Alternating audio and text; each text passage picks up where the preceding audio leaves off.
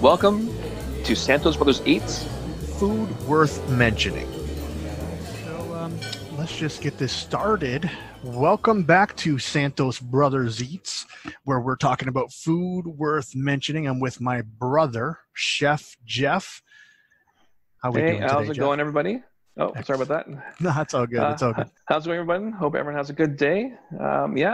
We're back here with another podcast on food worth mentioning. Absolutely. And so I was looking at Jeff's social media feed, and Jeff's going to transfer this particular picture over to the Santos Brothers Eats Instagram. But he had some food. Was that Saturday night, Jeff, that you had it? Or was it? Saturday afternoon, but Saturday. Yeah, it was Saturday afternoon, and it was a picture of some poutine. Now, those of you that remember our first podcast, we talked about Smoke's Poutineery, and I like poutine. I'm not a hater, but I'm not a super fan either. But when I saw a picture of this poutine, right when I saw Jeff, I said, we got to be talking about this on the podcast. And so it was some fried chicken poutine. So tell us a little bit about that, Jeff. So Diane and I went to Hamilton, which is just west of Toronto, and they have an amazing food truck scene there. Like everyone knows, we're from Toronto. Toronto has a lot of food trucks, but Hamilton has really embraced the food truck scene. I think because they're smaller, so they have a more concentrated area to have food trucks. But this one food truck, they actually now have what they call a bricks and mortar location, so the actual restaurant. They still have their food trucks when they're back open after the pandemic. They're called the Dirty South, and they specialize in mostly like hearty home food, Southern style cuisine. And what we had the fried chicken poutine, which Ken mentioned, and it's Louisiana-style fried chicken. So the chicken itself, there's not pieces of chicken like a thigh or drumstick or breast, but it's like chunks of chicken. And they were coated in a Louisiana-style mixture. So there's a bit of heat to it. Then deep fried, and then added to fresh cut fries, cheese curd, gravy, and then they also had a bit of buttermilk ranch added to it as well. So if you just imagine good poutine and then add on some fried chicken to that with the cheese curds, it was a delicious meal, I must say. It looked really good. So the Dirty South is a food truck? They originally were a food truck, but then they had the opportunity to also add a restaurant into their collection, and so they went ahead with the actual restaurant. But as we know, it's still a pandemic, so they had a good curbside system. You can either call ahead and wait outside, or you can actually go in, order your food, and then just wait outside. It wasn't too busy when we were there, so I went in, put my order in, and waited outside, and within about 15 minutes, the server just came out and had my food, and we were on our way. So awesome. It was a really, really good experience, and clean too. Just to add on to that, so we had the fried chicken poutine, but then we also had their pulled pork tacos. And the pulled pork was done perfectly. It was a good amount of spice and heat to that. And also had the nice crispy fried onions. Not onion rings, but crispy fried onions. So just a bit of cornstarch or flour with thinly sliced onions, or shallots, actually.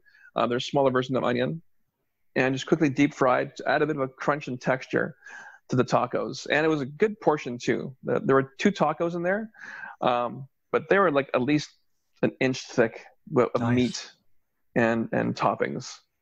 So it was a good food item. But I've had Dirty South before. Like I said, there used to be a big event in Hamilton called the Super Crawl. It was usually, I think, in October, I believe, or maybe late fall. And like I said, Hamilton is a smaller town just west of Toronto, and they would close off most of the major streets downtown, and they would set up a big main stage and have some of the Hamilton's bigger rock bands. I can't think of it right now, but and they had smaller stages. But another thing was food trucks, and I remember going to Dirty South at Super Crawl but actually going back into my records, I actually met Dirty South, or experienced Dirty South, I should say, at what's they called a food. Where's the picture? Sorry about that. Oh no, that's not it. Anyway, it's a food truck event in Niagara on Peller Estates, and there I actually had what they call their I had chicken and waffles. So on my Instagram, I'll also share that with us as well. It's basically chicken and waffles as you know it. 3 waffles, and inside is 2 pieces of fried boneless chicken. So the same chicken as in the poutine, but it's a bigger piece, boneless of course. So, and the waffles are nice and thick, and had a maple bacon and maple syrup. Wow. So yeah, it was, and again, it was a nice big piece, and yeah, just delicious. This Dirty South, this sounds like something I got to try. Yeah. So hopefully when food trucks are back, or we could go to Hamilton one day and try them out that way. But we should try it. So yeah. And also on their menu, they have it's called the Big Pig. So barbecue pulled pork. So it's the same pork that's in the tacos, but in this one, it's more like what you would like, Ken. Like, it was more of a sandwich. It's in a cheese bun with their onions and some coleslaw. And they also have a beef brisket hoagie, so a beef brisket in a pretzel bun. And they actually do have some vegan options. A friend of mine he's mentioned he likes the food that I post, and this one place has vegan options. So, for example, they actually have a pulled jackfruit mac and cheese.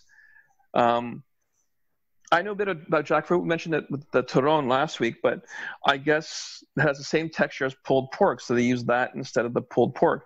And I know they also have a vegan cheese, so I'm guessing they're also you could ask for this item with the vegan cheese, mac and cheese instead of regular cheese. Gotcha. I've actually had pulled pork, like pulled jackfruit, like disguised really? as pulled pork. Yeah, I've actually had that, and obviously it's sweeter than pulled pork, but it pulls off a very good imitation. Okay. Yeah. As a matter of fact, like you might be able to slip it by to someone if you didn't tell them. Like it's pretty close. See, I'm always amazed when vegans or vegetarians, like how they find the time to find alternatives for meats or any protein per se. Like whoever thought of jackfruit and pulled pork, they were just eating jackfruit and noticed the texture, and they decided to go for it and say, let's see how I can modify this to become a pulled pork substitute. Yeah, I've actually had that. Pretty good. And like I said, I bet you could slip it by some people if you didn't tell them. Although they might not think it's the best pulled pork they've ever had or anything, but it's certainly, it's that option out there. Yeah. And so, this Dirty South place sounds like a lot of the foods that I would love. The fried chicken poutine, that waffle sandwich. You said 3 waffles, so was it kind of like, I don't know, like Big Mac style, like kind of like? Because you said 3 yeah, okay. Yeah, so I'm looking at the picture online and I took too. There's certainly a big piece of chicken. Oh, that's what it is. So bottom waffle, you have your chicken piece. Second waffle. Then that's where they put the bacon on there. That's the bacon. Gotcha. That's the bacon, and then it looks like there's lettuce with arugula, and arugula, and then the buttermilk dressing, and then the top waffle to finish it off. Nice. That sounds really. And you had that? Like I've had that. Yeah, I remember. Wow. Like I said, I was in Niagara Falls at a Peller Estates food truck festival, and I remember having that as well. Excellent. I wonder is that a regular thing on their menu? Do you know? It is. It is. Wow. Yeah, I'll make sure we'll share this on our Instagram site as well. There's 6 good options to try. Yeah, that sounds like I could just imagine just having the fried chicken poutine. And that's probably enough, but you know what? I'd also want that waffle. And so those two together. And then, of course, he said the tacos, those sounded good. I'm more partial to the waffle, but then Diana was saying that the tacos tasted really good. So, so she mentioned that. So now I at least want to try those. Mm-hmm. Wow, it sounds really good. Now, I will say this, is that what attracted me to that picture of the fried chicken poutine, and in all honesty, I was a little disappointed when I heard what it really was, and that was Okay. because there was that buttermilk ranch on it, right? Yes. Yes. And I looked at it and I thought that was country gravy. Ah. And that biscuits and gravy, down Mm-hmm. south, that biscuits, that Exactly particular right. gravy, I thought that was on the poutine. And while I still want to try the fried chicken poutine, it was a chicken gravy, so it was a darker Mm-hmm. gravy, and so it was the ranch made me think it was country gravy. I still want Yeah. to try it, but if someone's out there and they got a country gravy poutine, man, I'd be Yeah. all over that. And that's Actually, something, Ken, yeah. once you mentioned since we're in Canada, maybe people up here don't know what country gravy really is, and since you lived in Utah, you might be able to explain it better for Oh, everybody. so country gravy, I think it's from the east side of the United States. I think it's, down south and it's gravy. I think it's made out of, I mean, you can make it either out of bacon or sausage, and just kind of like after you fry sausage or bacon, there's that fat that's left in the pan, and then you can make a gravy out of that, with like Mm-hmm. milk and flour and butter. Yeah. I don't know the actual process. I'm sure that Jeff knows it, and I'm sure that he knows how to make country gravy. But Yeah. it's that white gravy that's usually served breakfast time on top of biscuits. And you can usually, I bet you a Denny's would have it. Certainly Yes. any Denny's in the States would have it. Oh, for sure. Any kind of diner may have it. But it's rare that I get to see it in Toronto, because I remember, No. I'll bring it back to our first episode when we talked about Smoke's Poutineery. They have a sandwich called Peter's Denial. And I remember reading it. It said a chicken with gravy and corn. And I automatically thought, oh my gosh, it's that country gravy. And I thought, I've got to have this sandwich. And while it was a great sandwich, right, Right. it was dark gravy. And I kind of thought to myself, it's just a lot more effort. They already have the gravy for the poutine. Of course, Yeah. they're going to put that gravy on the sandwich instead of making a different batch just for people who might happen to order chicken that day. It's just not economically feasible, or maybe not No. feasible. It just doesn't make sense, just to make this extra pot of gravy Yeah. just for one sandwich. And so, but yeah, that is a game changer to me. If I could have some poutine with some of that country gravy on it, oh man, that's a poutine that I would probably want for the rest of my life. That's something there. But I still want to try this chicken poutine. So we got the chicken poutine, we got the tacos. You said 6 things. So Yeah. So I can't the remember big pig, which is the pulled pork in a bun, Oh yeah. cheese bun, the brisket hoagie, so beef brisket in a pretzel bun, and then their jackfruit. They're pulled pork with using jackfruit. Oh, sorry, pulled jackfruit mac and cheese. That's what I'm trying to say. There we go. Oh, so that was a mac and cheese. See, the jackfruit that I actually had was in like a sandwich. Oh, okay. A pulled pork sandwich type of thing. So Yeah. interesting. Go ahead. So basically, what the country gravy is, like Ken said, I do know how to make it. It's basically they're making a roux, which is fat and flour, and then a bechamel is the French version, is a French term used for a white sauce, but it's only like a bit thicker. So for country gravy, they add more milk to make it into more of a gravy, more consistency. But yeah, it's either the sausage fat or bacon fat or even chicken fat instead of just regular butter or oil to make when you're making a roux. So that's what country gravy is. And Ken, good news. I just looked. Denny's in Canada does have country gravy, according to the picture that I see there on fried chicken. Unfortunately, the only one I know, and there's probably one, like I remember there was one in Pickering, and I don't know where there are. So there's one in Mississauga.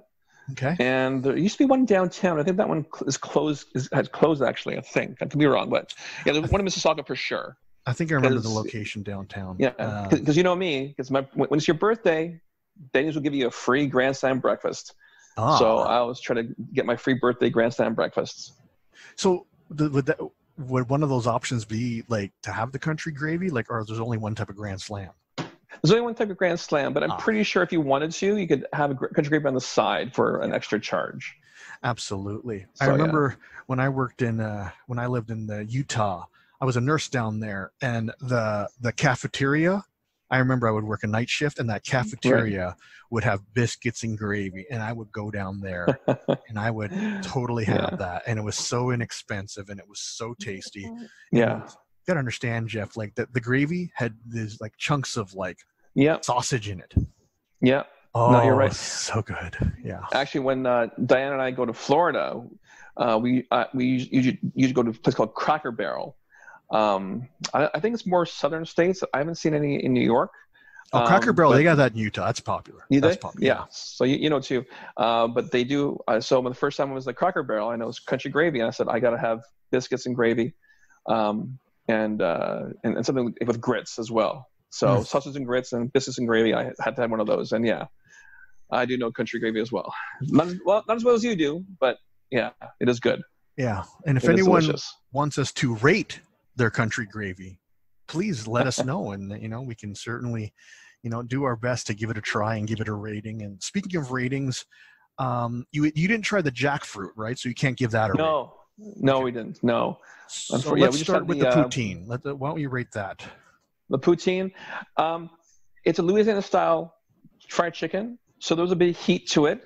And as we said in the past, I'm not a big heat fan, so I'll give it 9 out of 10, just because of that added heat to it. Like there's like cheese curds and gravy to quench it down a bit, but that's my only thing. Like the chicken was. You also mentioned, because I'm not sure, we didn't mention this earlier, but this was yesterday because we were talking about it, is that you mentioned that when it was served, it wasn't hot enough that the cheese curds melted. Oh, you're right. Yes. Yeah, that is correct. Yeah. So I don't know if it's because it's curbside pickup, so we didn't have it fresh there. And it took about 10 minutes for us to go to where we're going to eat at the park. So that could be it. But to me, even though the cheese curds weren't melted as such, then I'm still giving it a 9 out of 10. Wow. Like the taste itself was worth it. It wasn't as hot, and if we ate it fresh, and that could have bumped it up to the 10 out of 10. Really? Okay. Yeah. And then the tacos? Yeah. That was more for Diana. Mm-hmm. I'm pretty sure she'll give it a 10 out of 10. I'm not a big taco fan myself, but the pulled pork was delicious. So I'll give that an 8 out of 10 for myself. And then that waffle sandwich. Yeah. Probably 10 out of 10, if I remember correctly. Like it sounds really still good. It is. Yeah. Was that the chicken in there? Was that kind of like it's breaded, right? Breaded chicken. Was it like hammered out or no? It must have been. Okay. It must have been because they put it into a sandwich. So it is boneless. I don't remember if they offered either like a white meat or dark meat selection. Okay. But yeah, it had to be boneless, and I'm pretty sure it was pounded out for a bit. Yeah, just to give it more space and more surface area for all the coating and the goodness. Yeah, sounds way good. And then is there anything else that you had that you wanted to rate? No, we just had the 2 items, unfortunately, from Dirty South. Well, that was it today. Yeah. Okay. So that's spectacular. And then you wanted to talk about another place. And this place is in Hamilton as well, right? So like I said, Hamilton has a great food truck and restaurant. What do they call it? Neighborhood, not neighborhood, but community. Yeah, community. That's a good great word, food truck and restaurant community. And one of the food trucks that we really loved was called Meat Ventures. And I'm going to stop for 1 second here. I mean, I'm just thinking the name alone makes me want to go and say, well, what is this all about? Like if a place is called Meat Ventures and it's a food truck, there might be other places that might have better food, but just from the name, I'm going to want to investigate and see what on earth they're talking about. So I had to interrupt you there. No, that's right. Actually, they had a good marketing. Their food truck, standard side food truck, but the owners, they actually bought like marquee style letters, and that had MEAT, and they put it right on top. So if you're looking at a sea of food trucks, this little meat sign would pop up, would be right at the very top, and would light up meat. So you're like, So, it's another eye-grabbing technique they had. But yeah, so Meat Ventures, we actually I discovered them in 2014, we were in a small town called Waterden for their arts and music festival, which is just a bit northwest of Toronto. And it was a little, little one street only. They had like some bands and some food trucks. But what caught my eye with this one, they had bacon creme brulee. So it was creme brulee, so an egg custard with a nice crackling of caramelized sugar on top. But just in the middle and just popping out on the side was a piece of candied bacon. So, and they also had bacon jam at the bottom of it. So bacon jam on the bottom, a nice custard, the creme brulee on top of the brulee, and then a piece of candied bacon in one little, it was just perfect. The perfect amount. Sounds good. Goodness, it was. And that caught my eye first, but when I looked at the menu, they had tocino sliders. And we mentioned this in earlier podcasts, that tocino is a Filipino dish, or a Filipino sort of sweet pork meat. Usually served for breakfast? Usually for breakfast.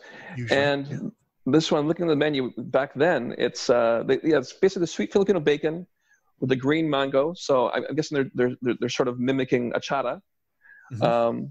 And then it was in a garlic lime cream sauce, and in like little. I guess they use pan de sal, if I had to guess. I was going to ask, did they use pan de sal? So, yeah. I don't think we've mentioned. Have we mentioned pan de sal before in the podcast? I don't think we have. No, I don't think we have. For those of them, even if you haven't listened to an earlier podcast, what is pan de sal? Pan de sal basically is a small sweet bun. From the Philippines. There's also a thing called Hawaiian buns, so that's a bit similar to that. But pan de sal is sort of our version of a sweet small bun, usually for breakfast as well. Okay. We with butter, or we dip it into coffee, and that's how we eat it. Yeah, and when we see it's a sweet bun, I don't want you to think it's sweet like a donut. It's right, not like that. It's sweet like one of those Hawaiian buns is sweet. So it's like that. It's not like a donut or there's sugar on it. So right. I don't want you to mistake that, because you might be thinking that we're just sugar overload. It's like the sweet pork on a sweet bun. It is sweet pork on a sweet bun, but it's not like that, No. So as a matter of fact, if given a choice, I will pick savory over sweet. If someone offers me cookies versus chips, I'm probably going to take the chips. It's just the way I am. So they had tocino sliders on pan de sal. On pan de sal, basically, yeah. Oof, that was it. Sounds good. So when I saw that, I asked, so who's Filipino? And the gentleman that was doing the cooking, his name is, I get to know him, his name is Salar, and his wife, Janine, they found Meat Ventures. He said, well, I'm half Filipino, so that's sort of the friendship. So, they were busy, said, oh, well, I hope to see you soon. And just over the years, between 2014 and 2019, wherever they are, we try to find them. They've been to the Scarborough Food Truck Festival. They've been to the Downsview Food Truck Festival, the one in Niagara. We're on their Instagram and on their Facebook. And their menu has expanded over the years. So, for example, they've offered a flip dog, which is basically longanisa sausage. I'm looking at the past pictures. It was served with a pineapple mint slaw and teriyaki mayo. Have you had a regular hot dog bun? I had that one. Oh, yeah? It's longanisa and a nice with pineapple and mayo. How was the bun? Delicious. It was good. Actually, this is the one that you tried, Ken. Look at the picture I'm looking at. This is one in Scarborough. Oh, really? If I'm correct, it was just a nice fresh hot dog bun. Okay. But they had also the tocino slider that day too. Very nice. Because something like that, you could have a really good meat and really good slaw, but if the bun is lacking, it will ruin the whole thing. Oh, it was, yeah. So that's why I asked, well, how was the bun? Because longanisa with a pineapple mint slaw, that sounds good. So I'm glad that tasted good. So we'll dig out those pictures, put them onto the onto our Instagram, and we'll also make sure that we share, all of Meat Ventures social media up on the show notes as well. So just finish off, they also had a bacon fatty. So for those of you that know Filipinos, we like our Spam. But Salar, he's a master chef. He actually makes his own sort of Spam version. So he made his version of Spam, like a pork loaf, but he actually baked it in bacon, believe it or not. So imagine spam wrapped in bacon and then cooked off. And then he made a sandwich out of that with, it looks like it has potato chips and a mayo and then in mixing garlic bread. So yeah, Wow. again, he doesn't use the same bun for all his dishes, so he mixes it up. Nice. And I think I had this because it's a bacon fatty, like bacon and fat for us is like, oh yeah, we need that. And then he also did a takoyaki dog. So takoyaki is a Japanese street food. Usually it's small balls of batter, and the main protein is usually octopus, which is taco. Japanese is taco, but they might add pork or vegetables to it as well. But from here, I think he made like a regular hot dog, but he added like the takoyaki flavor to it. There was some donbu, some fish flakes on there, and donbu is seaweed, by the way. Wait, donbu. Wait. So donbu, is that different than nori? Yes. So nori Okay. is the sheets, Yeah. and donbu is more of a. You know what? I apologize. No, these are nori sheets. You are correct. Okay. So Sorry it's about nori that. sheets. No, Okay. thank you for correcting me. Nori sheets, but he sliced it thin Okay. and then sprinkle on top. So Okay. yeah. So what's Yeah, donbu? Because it sounds Donbu, I familiar. apologize. Donbu is a fish broth they use for Japanese cooking. Oh, okay. Well, good thing that we clarified that. So Yes, you had the thank nori, you. but it was kind of split up, like kind of almost like sprinkles on top. Is that right? Right. Exactly Sounds right. good. It does. The unfortunate thing is, even though we talk about Meat Ventures, they have actually closed down. Their last food truck was in 2019, and they've expanded again. So he's always smart. He's always thinking of more things to do. So he's partnered with his brother, and they've ordered a poke style restaurant in Hamilton.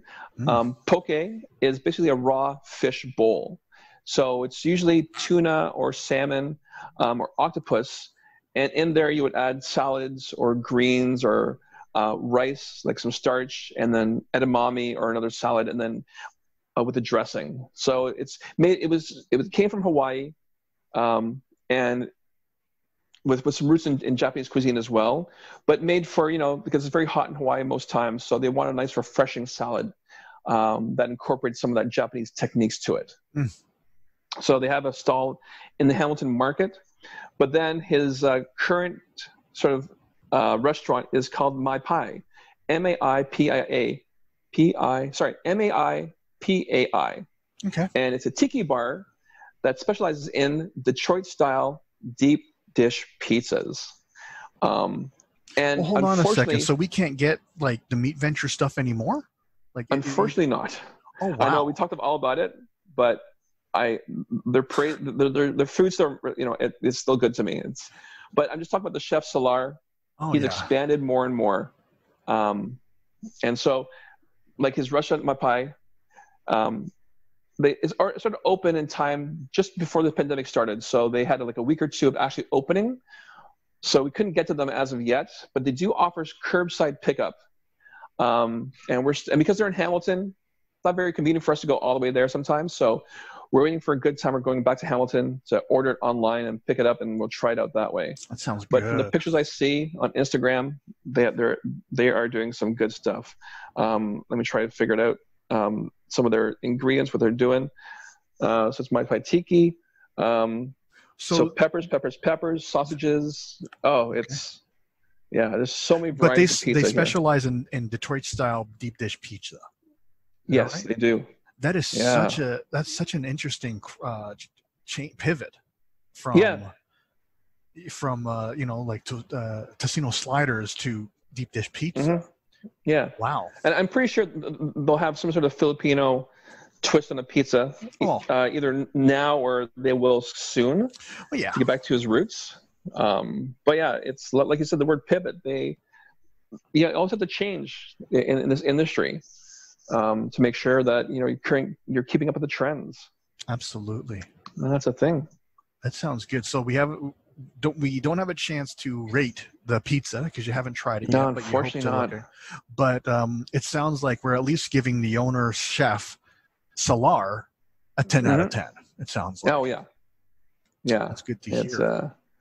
That's good to hear. Wow. And so This week we spoke about the dirty South, and we talked about meat ventures, which is kind of on pause right now, but now it's my pie with the deep dish pizza. So definitely food worth mentioning. Is there anything else we want to talk about, Jeff? I think that's it today. So until next time, remember this quote from Julia Child: "People who love to eat are always the best people." And that includes my brother, Chef Jeff, of course, me, and you as well, if you love to eat food worth mentioning. All right. Thanks a lot, everybody. All right. Take care. Excellent. You've been listening to Santos Brothers Eat. Food worth mentioning.